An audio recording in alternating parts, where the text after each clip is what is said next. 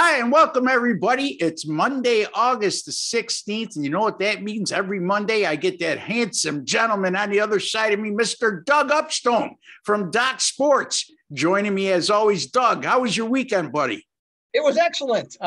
Did some things. It's been for here surprisingly cool. We've actually had a fair amount of rain. I don't know if I brought that up before or not, but a bunch of days in a row of it under 100 degrees. So it's wow. Now it's Florida-like humidity, but it's it is a welcome change. So it's kind of nice, and I will never complain about rain here because it's a sight that you don't often see. Yeah, it's an arid climate there. And, you got to love guys from Phoenix who bring up, it's been cooled off here. It's in the mid 90s, high 90s. So right, exactly. Yes. Well, in the greater scheme of things, that's absolutely true. And because this is one place. Now, see, I think I told you this before. In my next life, I want to come back as a weather person. And because I love the thing. And one of my pet peeves of is it feels like. Okay, I despise when people say that because when you look at the weather, okay, 6 months from now or whatever, it's not going to say it felt like something. They're going to give you the temperature. So just go with it. The temperature. Say where the humidity is. So, this coming from a guy from Chicago, by the way, folks. Exactly. Yes. So it's just all that and well familiar, wind off the lake and all that nonsense too. Okay, well, this is our Major League Baseball free pick segment. It's, again, Monday the 16th, and we're each going to give you a Major League Baseball free pick on Tuesday, August 17th card. Now, our lines are subject to change depending on when you view the video. So please keep that in mind. We're giving you a line that we're getting right now as we tape. And as you well know, folks, a lot of these Major League Baseball lines could change by 10, 20, 25 cents the day after. So keep that in mind. And Doug, any thoughts on what you've seen in Major League Baseball in terms of betting of late? Yeah, well, there's one thing, Ross, that I caught on Twitter and just kind of caught my attention. I don't remember the name of the person. It wasn't anyone that really knew. It just was something I saw. And they said basically from the middle of August to the end of the season that if you bet big favorites, okay, so big favorites referring to something that is 200 or higher, that they win 78+% of the time. Okay. Interesting to note. Okay, sounds interesting. But then he also included, without a let's say an explanation, that the return on investment was only 7%. And so if you're hitting 78%, you would certainly like a better return on your investment than that, which goes into the fact that in order to have success at this, that means you have to bet all of them. Okay, can't be selective. Because if you start getting selective, and let's say you take the Los Angeles Dodgers, the New York Yankees, or the Houston Astros at plus 350 one day, and it loses, that means you have to come back with 4 more wins in a row, basically, in order to cover up that loss. And as if you've bet money lines, even on football or some other things like this, you lose one that's 350. I'm going to tell you, like Chris Farley said, that's going to leave a mark. And so from that standpoint, it's not easy to do. So I can't say that I think that's a good strategy. I think, you're going to have to go up in some cases, compared to, June, May type baseball, but, be careful because those things can bury you in a hurry. Well, thank God the football's on the horizon. I know this is a baseball show, but why I say that is because starting in September, at least we'll start getting some college football and then run into the NFL the second week. And we could afford to be choosy at that point on what we use in Major League Baseball. And Doug brings up a good point because I had a long, elongated conversation with one of my customers about that very subject around the midpoint of the baseball season. And I showed him that favorites of minus 170 or greater had won 65% of the time this year. And this was at the midpoint. So please keep that in mind. And even though they're 65%, they were up like $173 based on playing to win $100 a game. And Doug brings up another good point about, if you lose a big favorite of 350, for example, you got to win 4 games to make up for that. And I'm telling you, folks, what happens if you start playing all these big favorites and they have a bad week? You might be buried for the rest of the year and burn your whole bankroll. And then all of a sudden they hit 10 in a row and you're out of money. So, not smart money management. Doug, how about a free play for the folks on Tuesday the 17th? Okay, well, I'm looking at the game between the Milwaukee Brewers and the St. Louis Cardinals. Now, barring an utter collapse, the Brewers are in great shape to win the NL Central and head to the playoffs. They got a 9-game lead on St. Louis. I think it's 8 games on Cincinnati. So they seem to be in pretty good shape. Now, St. Louis, on the other hand, their only realistic chance to the playoffs is through the wild card, it would seem now at this point, unless they sweep the Brewers which seems unlikely. But if they did, that kind of brings them at least back. But they've gotten hot. The Brewers have been hot, and so have the Cardinals of late. Both have played lousy teams. Cardinals are 8-2, of late. And so they brought themselves back, and they're only 3 games now behind San Diego for the last wild card spot. The Brewers on the road, Ross, I mean, this is just amazing to me. They are 40-20 on the road this year. I mean, that's just, to me, an astonishing record.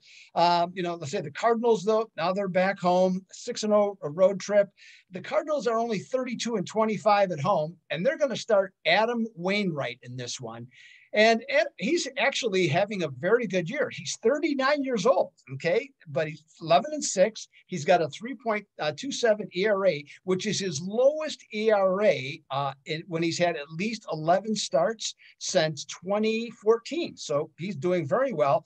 And in his last 3, his ERA is 1.96. So he's upped his game, and he just threw a complete game shutout in his last start. And since 2016, he and his teammates, I should say, are 9-4 against the Brewers. Now, the Brew Crews, they're going to start Corbin Burns, 2.16 ERA. He's been great. And he has one of the elements that Ross loves to talk about, which is the whip. So in this case, Burns is 4th in Major League Baseball in whip, and Wainwright is 16th. Now, to my way of thinking, the Brewers are the better team. No question about that. But Burns and his teammates are only 1-5 against the Cardinals in his career. And with a total at 7.5 this season at home, the Cardinals are 11-2 at Busch Stadium when the total is 7-7.5. Let's take the Cardinals as an underdog for today's free play. And I believe it's at 125. Yeah, look, that was a great breakdown, folks. And matter of fact, you look at that 11-2 record when it totals 7-7.5 at home. What that tells me, and I'm sure I can't speak for Doug, but I think he'll agree with me on this, is when the Cardinals face a very good starting pitcher at home, they've done awfully well this year, and you're probably catching them at a good price. So yeah, that makes a lot of sense to me. I'll tell you what. Milwaukee, I don't know if anybody wants to play them in the postseason with their top 3 pitchers, Doug. They're going to be awfully tough to beat, and they're starting to hit right now. So, again, great breakdown from Doug Upstone. And again, Doug, I like the St. Louis Cardinals in this one to get the job done for this week's free play. All right. I'm going to look at the LA Angels and the Detroit Tigers. And, the Angels had high expectations heading into the year, but they were decimated by injuries. Their pitching hasn't been very good, and especially Dylan Bundy, their veteran right-hander. He's 3-5 in his team starts on the road this year with a 6.00 ERA and averaging less than 5 innings pitched per start. And the Angels bullpen, although not terrible, they're not great either.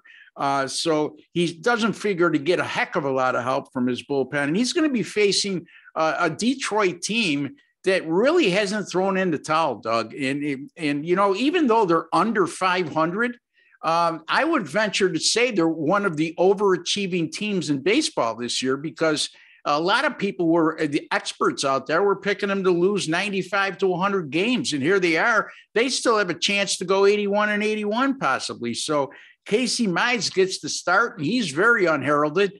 13-9 in his team starts this year with a 3.66 ERA. And the LA Angels, by the way, they have a terrible record against starting pitchers that have an ERA of less than 4 this year. If you check out, I don't have the exact stat. Oh, here it is, 8-19 this year versus American League starting pitchers with an ERA of 3.70 or less, which Casey Mize qualifies in that regards. Detroit has won 13 of their last 18 at home here, Doug. I like the Detroit Tigers as a small home favorite of -120 over the LA Angels. Again, for Tuesday, August 17th, Doug Upstone likes the St. Louis Cardinals over the Milwaukee Brewers. I almost said Milwaukee Braves. We're showing our age. And Ross Benjamin likes the Detroit Tigers -120 over the LA Angels. Doug, before we go, tell the folks how they could find you over at DocSports.com and how you've been doing of late. Well, baseball, we've been talking since on these Monday videos about how well it's going in baseball, and it continues. This month, 17-7. So that's just been adding on to what I've been doing. That's over $3,000 in terms of profit based on units at Docs. And for the season, up almost $10,000 in profit. Okay. 31 games over 500 since May 9th. So it's been a great season, Ross, and I'm going to try and complete the deal. Like you, I'm back off a little bit once we get to September in baseball. So I'm trying to finish August on a real tear. And I love your Detroit pick, by the way. I might even have to consider that myself for tomorrow. Well, brilliant minds think alike. And Doug, before we get to me, tell the folks how you did in football last year. You had quite a good season, especially in the college football. Yes, college football was very good. Closed the season 40-22, cleaned up in the bowl games. It was great. So looking forward to by the time you see this video on Tuesday, what is that, 11 or 12 days or 11 days until we start the college football season. So looking forward to that. I think we got 5 games on that day. And then, of course, the following week, then we really get into the meat and potatoes. So yeah, so I'm definitely looking forward to this. I've been like you, Ross, been doing a lot of research, and now I'm in the home stretch for the research to start the season. And so excellent and ready to go and excited to make it happen. And they can get you, Ross. They can get your subscriptions right at Doug. Yeah, that's correct. Yes, I'm sorry. Yes, that is correct. There's full season subscriptions, and right now you can save $201, and that includes college and pro football. Okay, so it's both. So yeah, it's a great deal to have going at Docs right now. So yes, so thanks for bringing that up. Yep, this guy's a consistent winner, folks. You can check him out at DocSports.com. You can find me at rbwins.com. My Major League Baseball top plays continue to win. Saturday, I gave out one of those highest rated selections on my Major League Baseball underdog game of the week, and it was on the New York Yankees, who won as a +128 dog at the Chicago White Sox, even though they made me sweat, Doug. 2 outs with a 1-run lead. And again, the Yankees got to make things exciting and give up a home run with 2 outs in the 9th. But thanks to Joey Gallo, they scored 3 in the top of the 10th, end up winning 7-5. So 27-14 on the year. That's good for 65%. My NFL and college football subscriptions are up. You could find me at rbwins.com. You could also give me a call direct at 781-571-0299, 781-571-0299. I accept all major credit cards. I hire or employ, I should say, no salespeople. You'll talk to me and me direct. That's it. No big sales pitch. It is what it is. This is the price. You want it or not. And we'll go from there. Anyway, until the next time, for Doug Upstone, I'm Ross Benjamin. Good luck and God bless, folks.